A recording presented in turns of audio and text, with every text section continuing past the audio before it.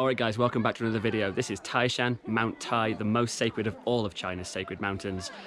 This is the top of the mountain. Let's start right at the bottom. Your journey begins at the Dai Temple, a huge Taoist complex and one of only a handful built to the same standards as an imperial palace. There are records of 72 emperors coming to Mount Tai, and those emperors came here to perform the first part of the Fengshan ritual, the second part at the mountain summit. This sacrifice to heaven and earth was the most important an emperor had to undertake, as it solidified the emperor's power over the empire. The temple grounds are full of stone stelae and ancient trees, some said to be planted by emperors themselves. A fascinating place, but now it's time to climb.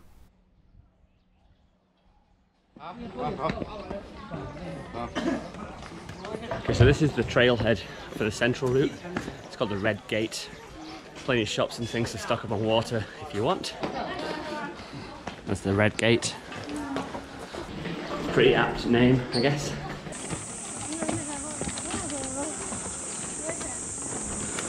So no drones on this mountain. I just found out the hard way. When I went to Huashan and Hengshan, I didn't actually take my drone, but people were using them there. I felt a bit envious. So I thought I'd bring it for this one. And they scan your bags and said no. So I had to store it in a locker and I'll have to come back and pick it up later.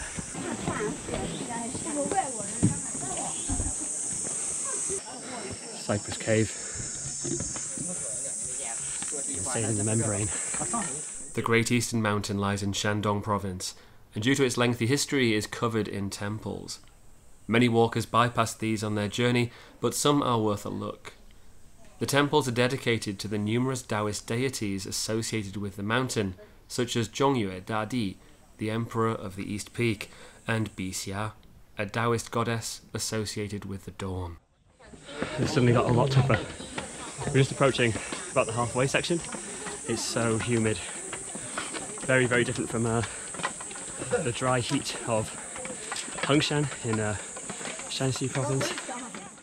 The last stretch to the Midway Gate is busy, noisy and tiring. A lot of people looked close to giving up here and taking the cable car. Fear not though, I shall continue on. These lads have been seeing better days.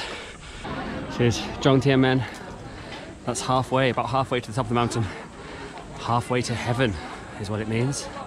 Let's go. So it's from this midpoint that you can take the cable car all the way to the top of the mountain. You can just see the terminus up there. And there's a bus actually also that goes from here all the way down to the bottom of the mountain, so you could actually get to the top of this mountain without stepping a single foot on it. Until you get to the top, obviously. Also, I'm not sure if you can make it out there, but there's a path up there, it's called the 18 Bends. That's the really tough part of the climb, right before the summit. Looking forward to it. Mount Tai is a UNESCO World Heritage Site, and another of its treasures are the thousands of rock inscriptions, basically everywhere you look. Some of these are truly ancient and on a gigantic scale. Not very easy for me to understand, however. Alright, had a drink, got my breath back, time to get to the top.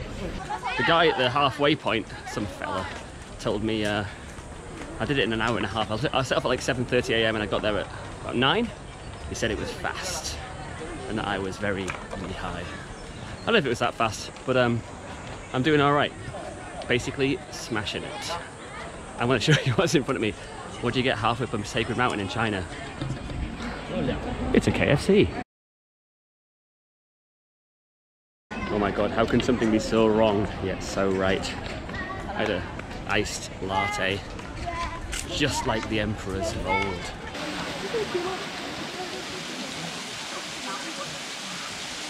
If you think back to my previous video of the great northern mountain of Hengshan, there were about 10 people there, I think. Why is it so busy here? Because historically, culturally, this is the most important mountain anywhere in China.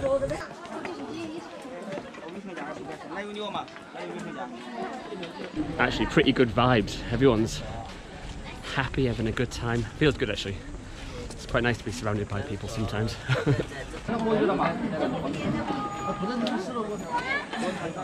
It's got more of a pilgrimage kind of feel to it, this. I quite like it. I feel like I'm going to achieve something. Immortality, maybe. Or just really tired legs. So there are somewhere between 6,500 and 7,500 steps to the peak of the mountain. I'm taking like 2 at a time, so like 3,000. We're just coming up to the quite famous part of the walk. It's called the 18 Bends. If you search for Taishan online, probably the first photo you'll see is a really steep staircase up to a gate at the top of the mountain. That's where we're heading right now. Looks really, really steep and very exposed to the sun. I did sun cream up, but I burn very easily. Oh, it still looks like a long way to go.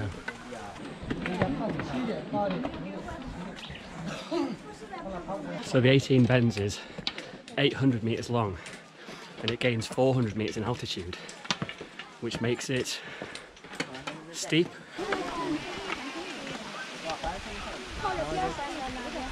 Well, one problem when you get a place as busy as this, it is covered in crap. Why do people do that? It makes me so sad. That was brutal. That was 1,600 steps. That very long, steep, sunny stretch. Must find a cold drink.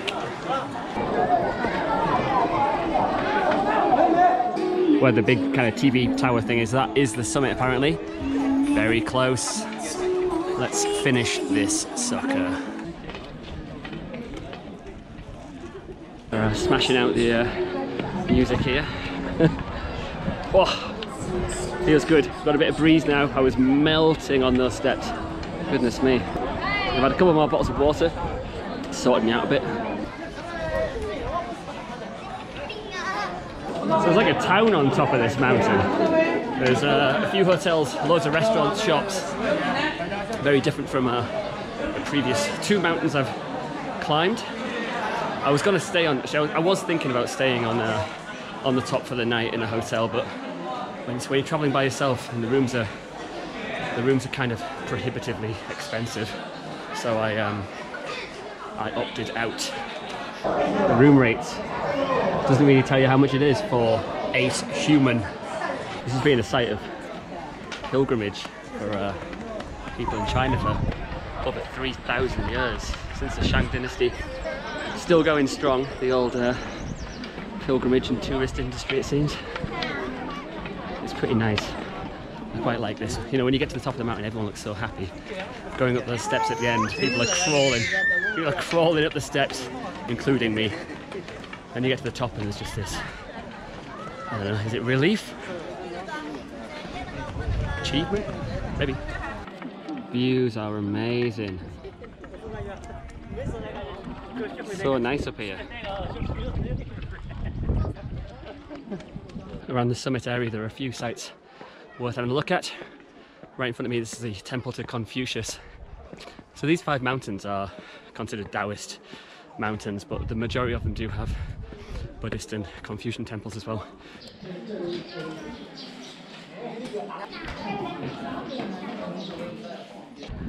Stairway to Heaven. For you Led Zeppelin fans. That's me, by the way. Big Confucian presence here in Shandong.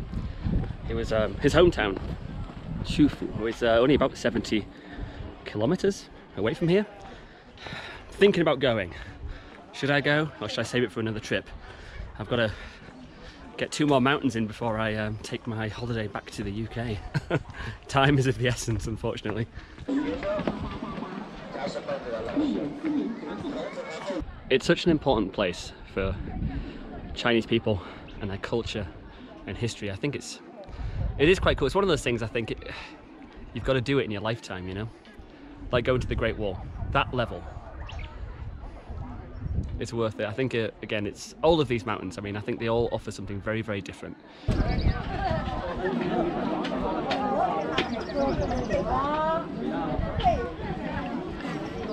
So there are a number of deities associated with this mountain. We're just coming to a temple now, which is a temple to Bixia, who is a Taoist goddess, the goddess of childbirth, fertility, and the dawn. Apparently, women still come here today you know, who are trying to conceive. Still a very spiritual place, China. I know people think it isn't, but it is. Bixia, or the Lady of Mount Tai, has a strong connection to the mountain, and there are several temples dedicated to her. This is the Palace of Azure Clouds near the summit of Mount Tai. I couldn't film inside, but it was perhaps the busiest temple building I've ever been in anywhere in China. Quite unbelievable. So that is the Jade Emperor Peak, the highest point on Taishan. It's 1,545 meters above sea level, and the Jade Emperor Temple is on the top. So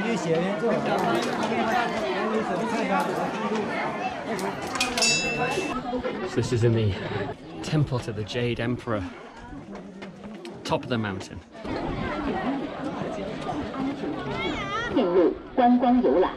Sure.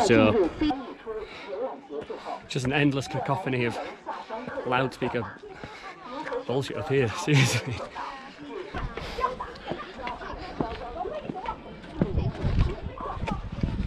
So the story goes, Confucius himself came to this exact spot to observe the kingdom. Wow, what a view. So here on top of Taishan is where we'll finish this video. It's been hot and sweaty, looking forward to a shower and maybe another cold coffee. Interesting experience.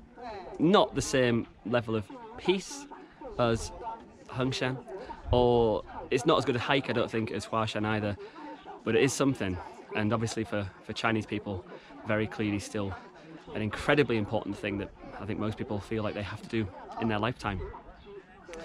On to the next one. The next one is one I'm looking forward to, which is Songshan, the great central mountain, famous all over the world for a Buddhist temple on it. That is the Shaolin Temple, which I'll be visiting as well. All the best, guys. Take care, and I'll see you in the next one. Bye-bye.